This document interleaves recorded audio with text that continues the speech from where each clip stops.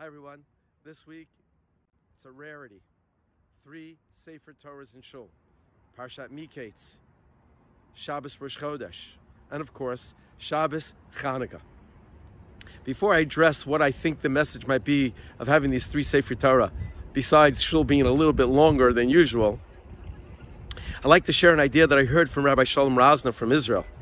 And he said, you know, last week's Parsha, Vayeshev, Yosef starts off at the top of the world, and by the end of the Parsha, he's in a jail somewhere in Egypt. Parshas Miketz this week, Yosef starts off in the dungeon, in the jail, and yet at the end of the Parsha is the second most powerful man in Egypt. How did that happen so quickly? So Rabbi Razna points out a very important point, and that is, last week's Parsha, Vayeshev, Yosef's on top of the world, and he tells over the dreams to his brothers and to his father. But the dreams are about himself. He's very self-absorbed. When a person becomes so self-absorbed, no matter where they are in their station of life, eventually they're going to end up at the bottom.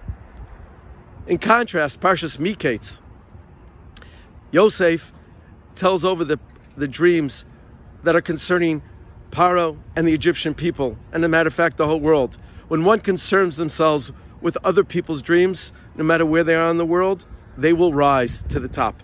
And I think that may be perhaps a segue into the 3 parshiyot that we're reading this Shabbat. You see, one is about Shabbat, Parshas Miketz, one is about Chanukah, and of course one is about Rosh Chodesh. And they all deal with light. Shabbat deals with the light of the home, Shalom Bayit.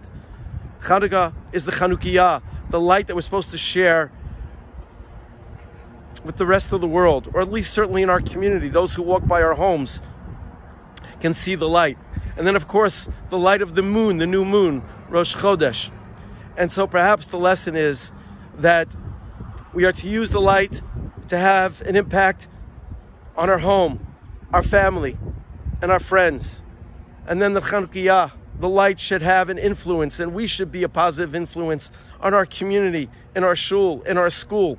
And then finally, Rosh Chodesh, the light of the moon, which really is the moon for the whole world, that we should be a light into the rest of the world. We should have an influence to anybody and anyone we come in contact with. And perhaps that's why the rabbis, instead of making 1 reading of the Torah, 3, that we shouldn't lose those unique messages to be a positive force in our home, in our community, and the larger world.